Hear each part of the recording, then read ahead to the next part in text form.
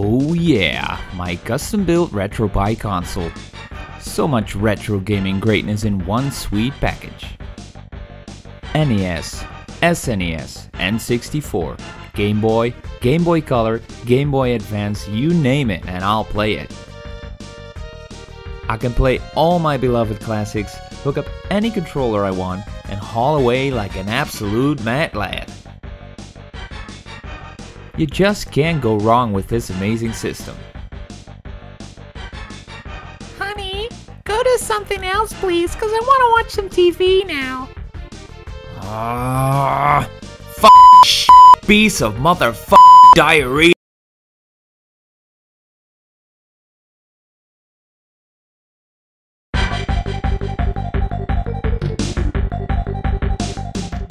No. You can't stop me. I'm on a freaking mission. I'll just dust off my good old Game Boy. Haven't held this one in a while. Wow, look at this thing. It looks so awesome and so stylish.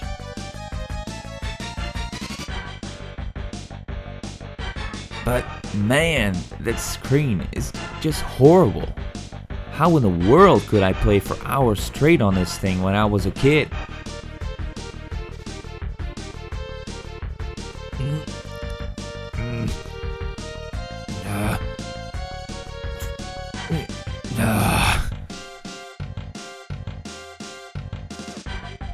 Another problem is the form factor. My hands are just too big for this ancient brick. And I don't know about you, but I'm not a big fan of carpal tunnel syndrome.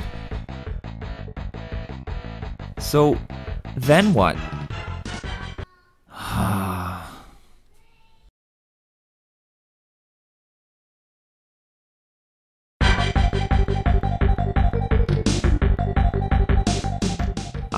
The Game Boy Advance. Granted, this black one is not the most sexy looking Game Boy Advance out there, but the screen is a lot better and the grip is perfect. My hands don't get all cramped up, and I can play my Game Boy games, my Game Boy Color games, and of course my Game Boy Advance games. But then, it's still lacking the possibility of having the amazing NES and SNES games library to reach for. I need my RetroPie console and my TV! Or do I really?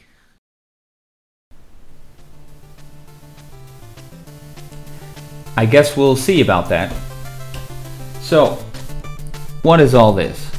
Well, it's a bunch of stuff. And it's a bunch of stuff that will amount to something that fulfills that need for my RetroPie console without a TV. And if you watch the whole video through, you'll be a witness to that.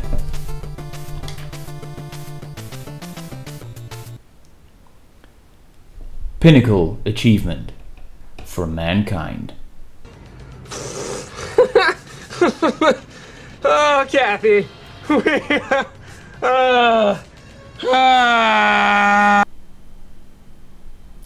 But seriously though, what I'll be doing is building a Freeplay Zero gaming handheld based on a Raspberry Pi Zero and built into a Game Boy Advance shell. But not just that, no. I'll be customizing the GBA shell to reminisce the aesthetics of the classic DMG01 Game Boy.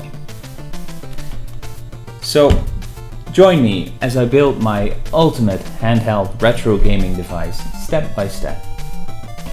First, we'll have a detailed overview of the parts and tools to be used, just so you'll have a better understanding of the build itself.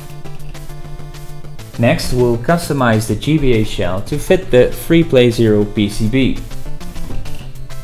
A very important part will be customizing the screen lens, and later on you'll see why this is so important. After all customization is done, it's time to assemble the Freeplay Zero.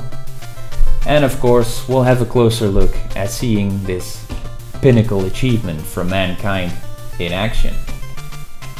So, I think it's time to get this show on the road. Let's go!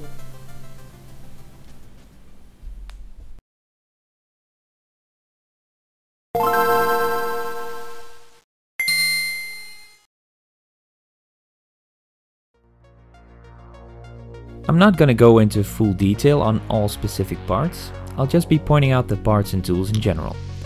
For more detailed information about the Freeplay Zero kit, head on over to freeplaytech.com. My Freeplay Zero order came with this neat little business card with a personal thank you note. I really love that.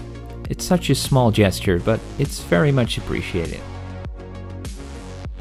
I'm not the most experienced when it comes to PCBs, but I think they did an outstanding job with this one.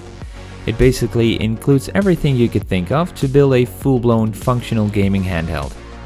Later on, we'll use the included GPIO header to solder the Raspberry Pi Zero W to this PCB. The Freeplay Zero kit came with a nice couple of stickers for the GBA shell, and of course the included LCD display. Better be careful with this. These are some small parts, including a drill guide for the X and Y buttons, some button covers, a micro USB converter, the GPIO header, and more. Also very important, the batteries. These will fit in the GBA shell battery compartment, so they're pretty easily replaceable if need be. The Freeplay Zero is designed to be built with the Raspberry Pi Zero or Raspberry Pi Zero W. I've chosen the Raspberry Pi Zero W. They've also released a kit for the CM3 or Compute Module 3, which basically is a Raspberry Pi 3 in a smaller form factor. The Freeplay CM3 kit is a bit more expensive than the Freeplay Zero kit, and for emulating up to the Game Boy Advance and SNES, the Raspberry Pi Zero W will do just fine. This 8GB micro SD card provides more than enough space for me. And of course a power supply is necessary for playing and charging the batteries. A Raspberry Pi can be quite picky with its power supply, so I went for an original power supply.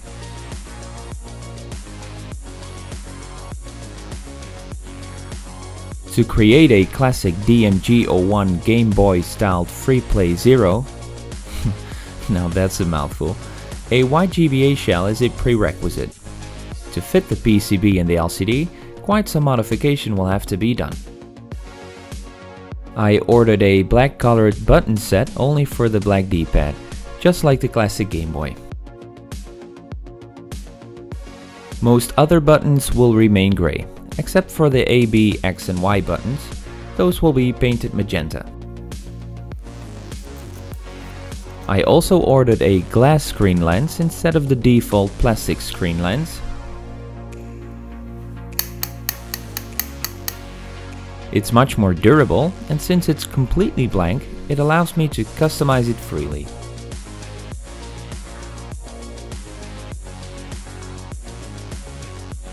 As for the tools, well, it's pretty self-explanatory, I'd say.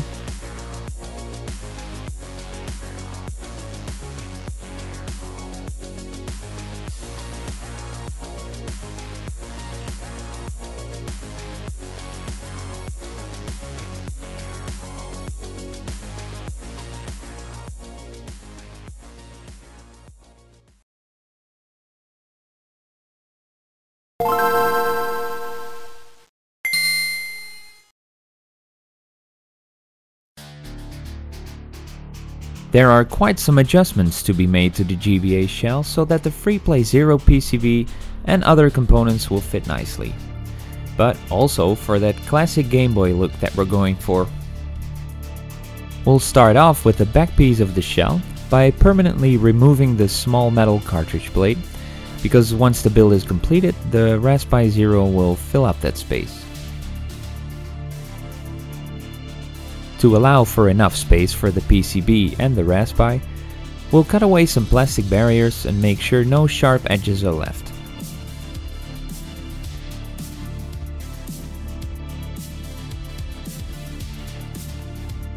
You can also do this with a sharp blade, but it can be troublesome and a bit dangerous, so be careful.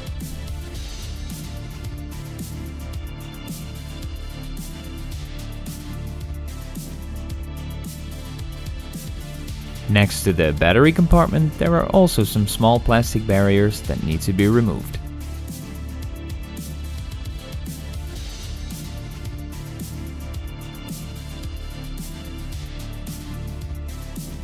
The LCD display needs some extra space, so we'll cut away some plastic barriers from the inside of the front piece as well. Don't worry, the building guide on the Freeplay Tech website will give plenty of information on which exact parts you will need to remove. We'll make sure the LCD gets a nice snug fit in the shell, but not too tight, obviously.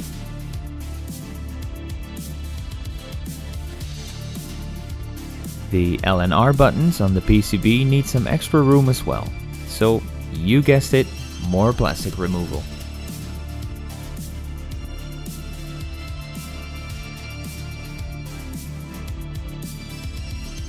For a nice smooth finish, we'll use some sandpaper to remove any remaining rough or sharp edges.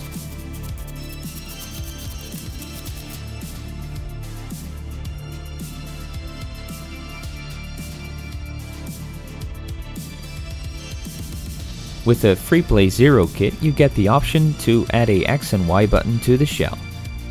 But since I'll be playing SNES games, it's rather mandatory. Therefore, the kit includes a nice and handy drill guide to make things a bit easier. With a sharp point or needle, we'll mark the drilling holes to make sure the holes are nicely centered.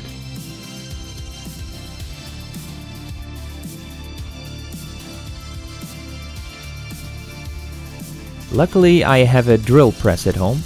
It's highly recommended for precise drilling like this.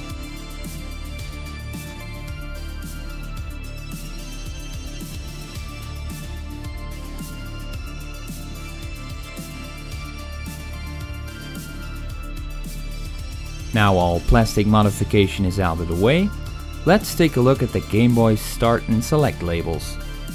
The labels on the GBA shell are embossed, which is nice, but we'll have to paint them blue somehow.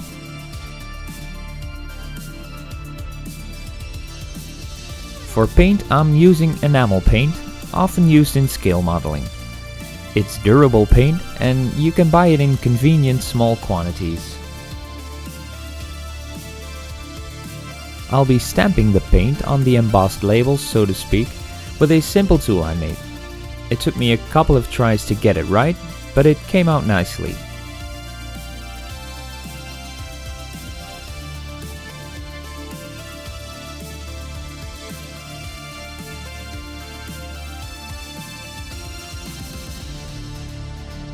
Onwards to the button labels. In similar fashion, the A and B buttons of the classic Game Boy are labeled blue as well. Painting these would require inhuman microscopic painting skills, so I recreated the labels in Illustrator.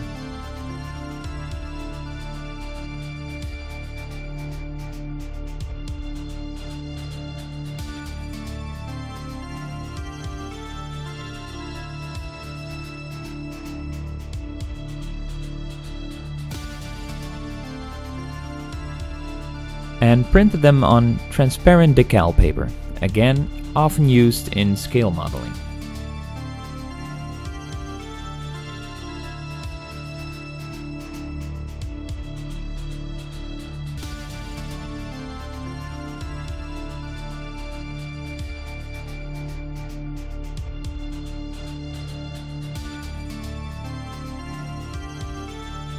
Next, we'll simply cut out the labels as small as possible. Dip them in water for a few seconds and apply them to the shell.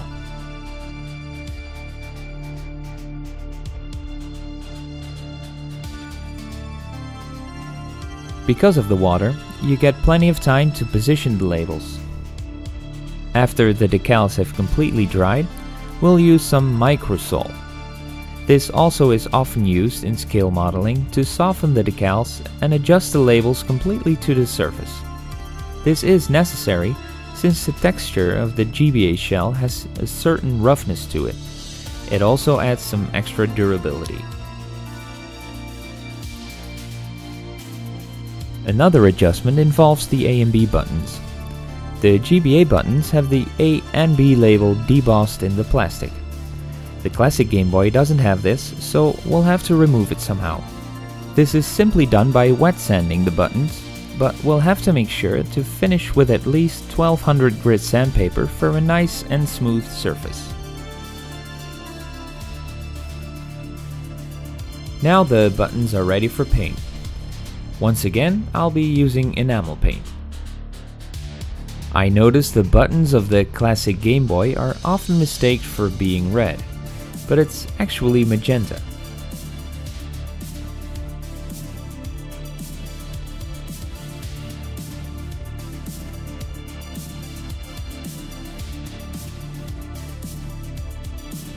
Two layers of enamel paint will do just fine. However, for some added durability and a glossy finish, we'll give the buttons a clear gloss finish with a spray can.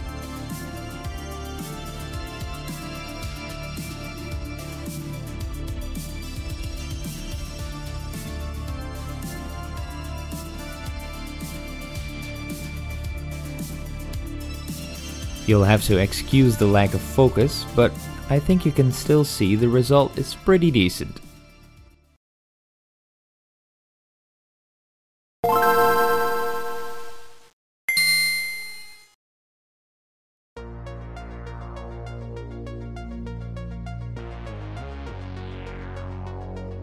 Earlier, I talked about the importance of the screen lens customization, but why is that?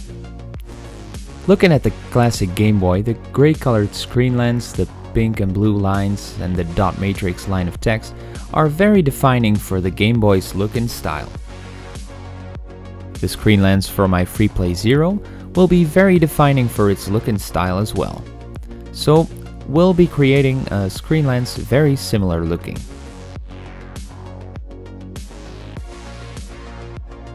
This blank glass screen lens by Deadpan Robot is perfect for creating a custom one. The fact that it's glass is even better for obvious reasons.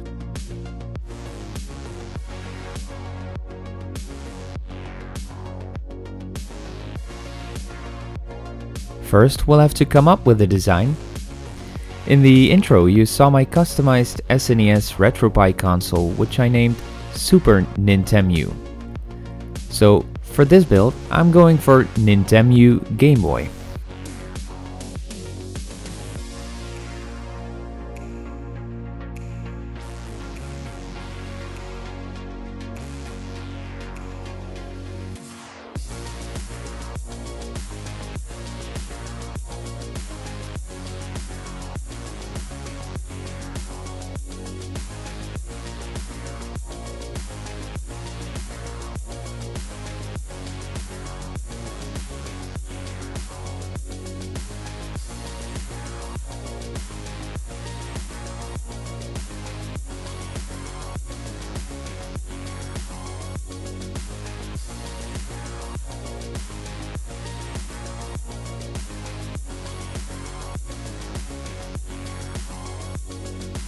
The big question now is how to transfer this to the glass screen lens.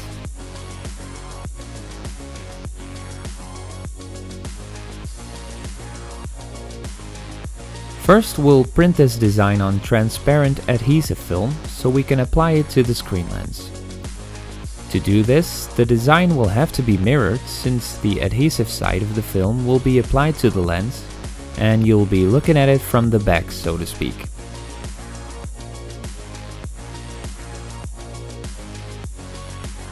Of course, the center needs to be cut out for the display.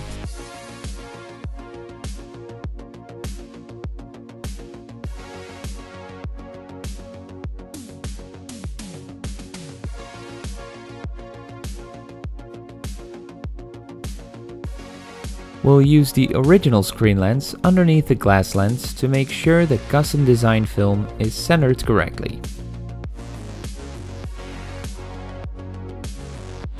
It's It's important both the original and the glass screen lens remain in their position. So we'll both secure them with some simple household tape.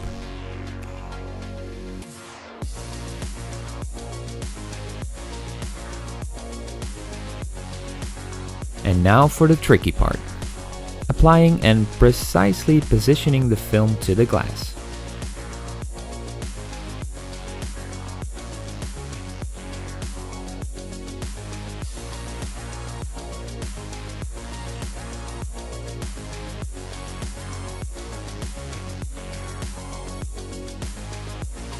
Okay, nice. Since it's transparent film, you can see through the design. It needs a solid white background to prevent any transparency and for the colors to be correct.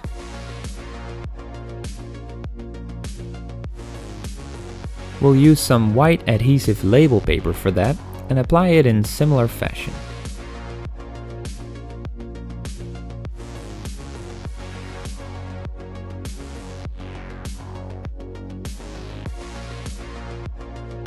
Then we'll cut away the bleed of the film around the edges. We'll try to keep the protective film in place till the final assembly.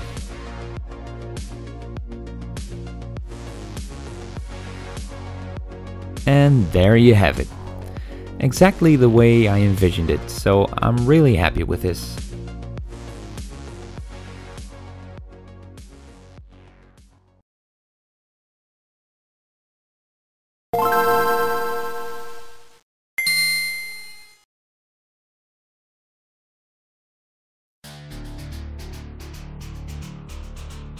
Now let's put this piece of awesomeness together. We'll start off with a couple of stickers. I'd rather do this now with the shell still unassembled. It makes it a bit easier to do and I don't have to worry about possibly damaging or scratching the front of the Nintendo Game Boy.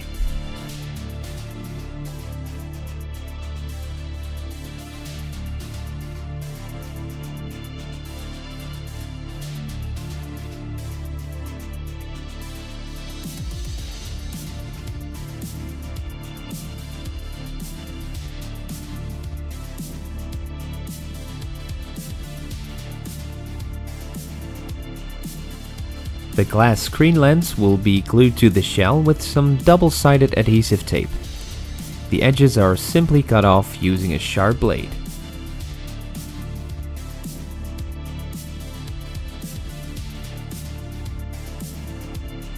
A very important part that's still left is soldering the GPIO header to the Raspberry Pi Zero W.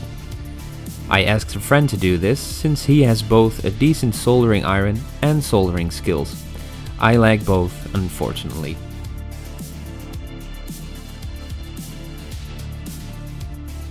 As you can see, he did a great job. So, thanks, buddy.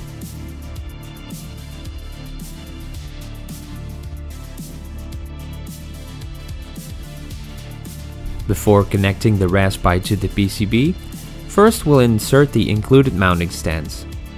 These are necessary for the Raspberry to be positioned at an angle so that the USB ports will be accessible from the cartridge slot of the GBA shell.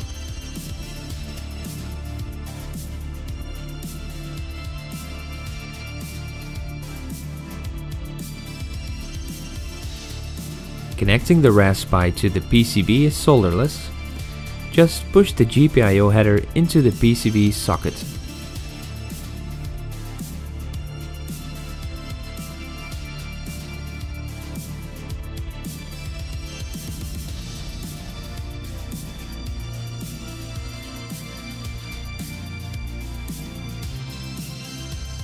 Next, we'll connect the LCD to the PCB.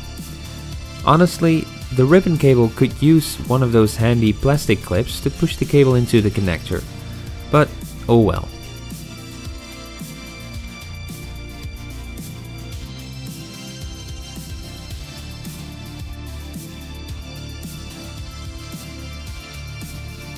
The buttons and rubber pads need to be placed before we can install the LCD in the PCB. Except for the added X and Y button caps. Those need to be fitted later on.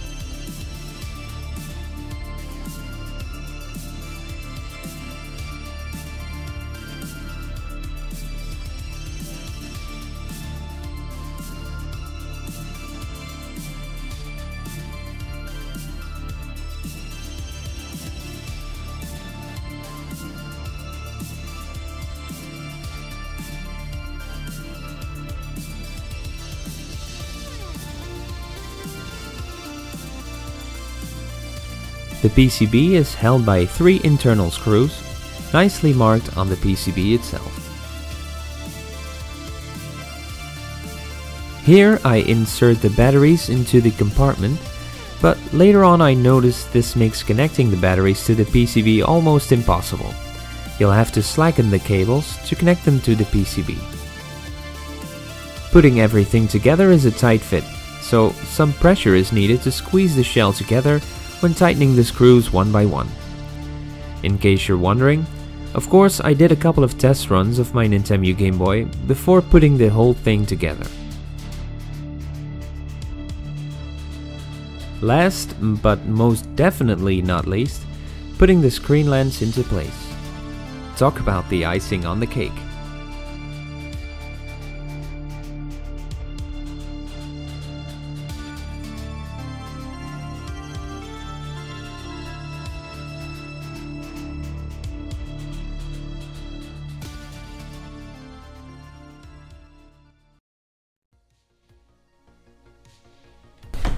It's done!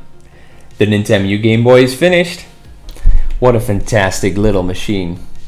To be honest though, I haven't had the chance to play a lot with it because at this point I spend most of my time making this video, but the little time I did spend with it, yeah, it's great.